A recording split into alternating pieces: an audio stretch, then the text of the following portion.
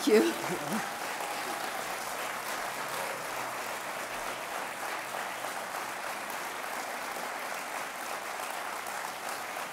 Thank you very much.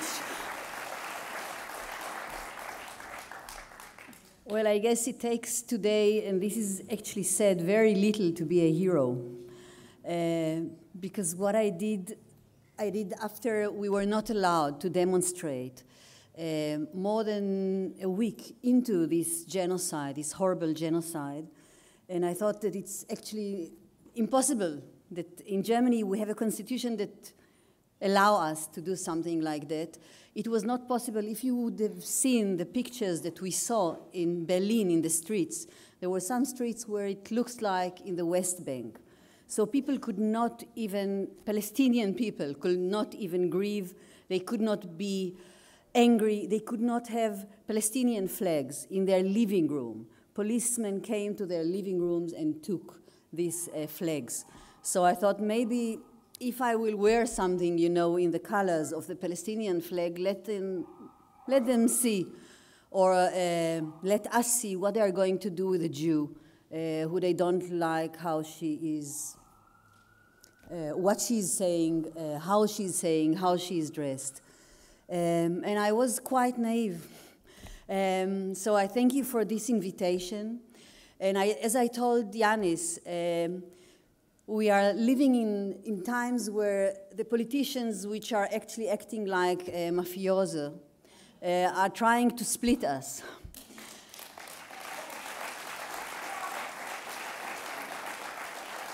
They tried to ban Yanis to come to Germany, and this is a split. So we will come here from Germany and to try to overcome this split.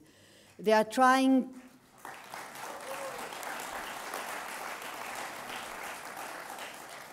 like Israel is trying to split Palestine, so I can breathe when I see such a map when Palestine is not splitted. And I dedicate now this talk to a colleague of mine, Dr. Nadia Shalhov-Keavokian, a Palestinian who lives in East Jerusalem, who is a professor in the Hebrew University, who gave a talk in a podcast about the splitting of Palestine and the striving for life and how Palestinians are collecting the parts, the geographic splitting, and the parts of the bodies of their children in order to bury them as intact, even if they are dead.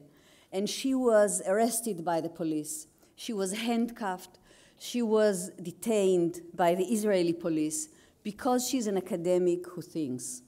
This is what we also see in Germany when, for example, students who were protesting in Berlin were beaten brutally by the police. And now, after the presidents of the police, of the Free University, called the police who was beating them and dispersed this camp. So at least that's one of the first resistance that we see now in Germany. Some professors, more than 100, maybe 1,000, signed a letter against these brutal deeds of the police. And the Minister of Education and Research said that these professors are Israel haters. They have to be watched by the secret police. This is a campaign that is run by the right-wing press in Germany. So we are facing a movement of rise of the right wing. It didn't start now. It started actually during the Corona times when it was not possible also to have demonstrations. If someone said something critical, he was banned from public sphere. We tried also to protest against the Israeli bombing of Gaza on May 2021, and we were forbidden, and it was very hard. That was the first time that the police was oppressing us in a brutal way against, children, against all ladies, with white hair, protesting for the rights of the Palestinians. And afterwards, with the Ukraine war, Germany that after the unification wants to be great again. And I don't have to tell you what it means. As Greek people, you know the power of Germany in an economical way.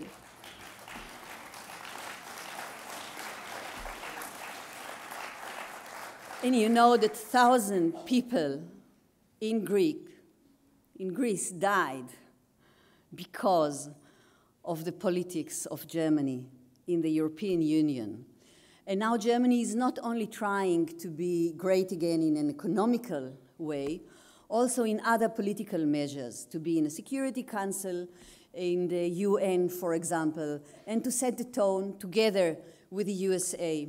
So this is what we also see, how a liberal, actually, government, you know, we have the Greens, we have the Social Democrats, and we have the liberals.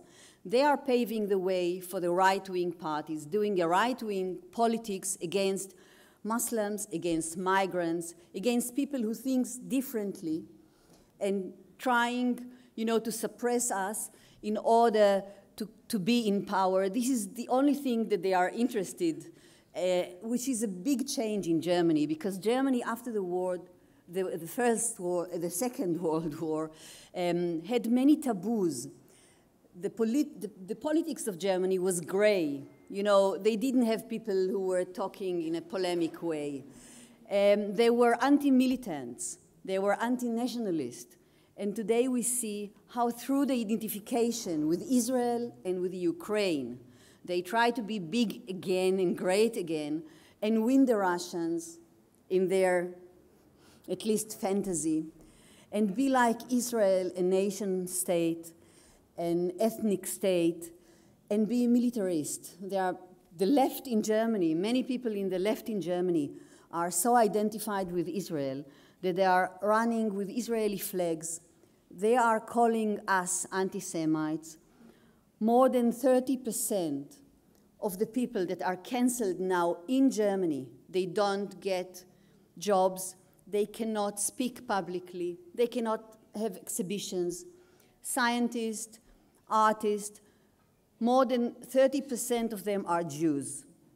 So Germany now celebrating its memory culture that became a denial culture, actually, is telling now Jews that they are anti-Semites. And we know what happens when Germany becomes crazy. Yeah, this is really, it's frightening.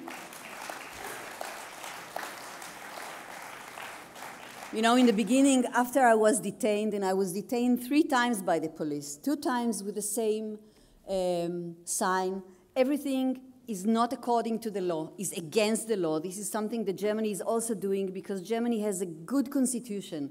So what they do is to try to bypass the law. And therefore, they make resolutions in the parliament. And these resolutions are against the constitution, but they become soft laws. So the anti-BDS resolution, for example, is actually only the opinion of the members of the parliament. But with this opinion, they can cancel people, and they can do what we call in German Gleichschaltung. That means that you make people think all the same, and you narrow the discourse and what people are able to say. Now, the second stage, after they try to bypass the law, what they are doing is now acting against the law knowingly, consciously, and deliberately. For example, the ban of Dr. Abu Sita was against the law, and it was now also not standing in court. The ban, of course, against Yanis Varoufakis is not legal to prevent a citizen of the European Union from coming into Germany.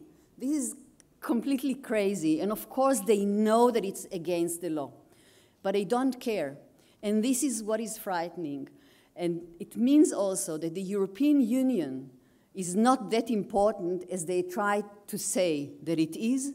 And this is also the way to pave the way to right-wing parties, or to do a right-wing politics by other parties who are supposed to do a different politics. So today I'm here in order to overcome this splitting. And I say from here also to the Palestinian people who are now suffering this horrible genocide that we are all condemned to see live in public viewing, and it is doing something with our unconsciousness. We all know that this is the world in which we are living in, that this is possible, and that we can be next. And therefore, we have to stand against it. I stand here with solidarity, first of all, with the people in Palestine who survive this horrible, ongoing Nakba and genocide now. And with solidarity with all the people who are protesting and not, just going on the street like me with a sign, but people that know, young people, that they will be beaten by the police, that they are risking their careers. I think that our heart is with them. They are our hope, and we salute them from here. And thank you all, and we need to raise our voices and overcome this splitting and have a better future because we deserve it.